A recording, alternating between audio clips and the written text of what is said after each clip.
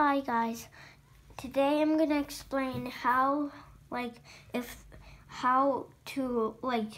there's high numbers and then subtract them. So I'm gonna show you. So we have to. So you see this paper? We're gonna put those two numbers over here by this trick. It's going to show you guys how to do it.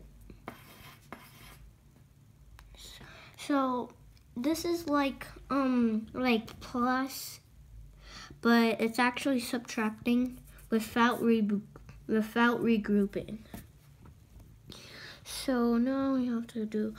So guys, look at my paper, and then you're gonna see how I'm doing it. Okay.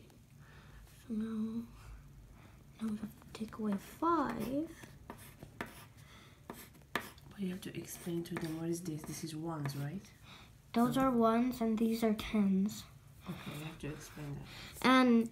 And if you get confused which one is the 10 and which one is the ones, I'm going to tell you that these are the ones and these are the tens. Which one is the ones?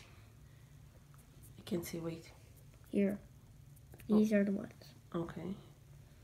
So now got to do 5 tens.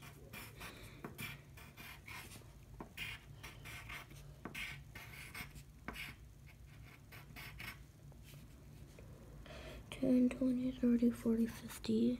That's 5. So now we have to take away 2. So that means it's 30. I mean, yeah, it's 30. It's 30? Now we put that. So 55 minus 25 is 30. Yeah. Okay.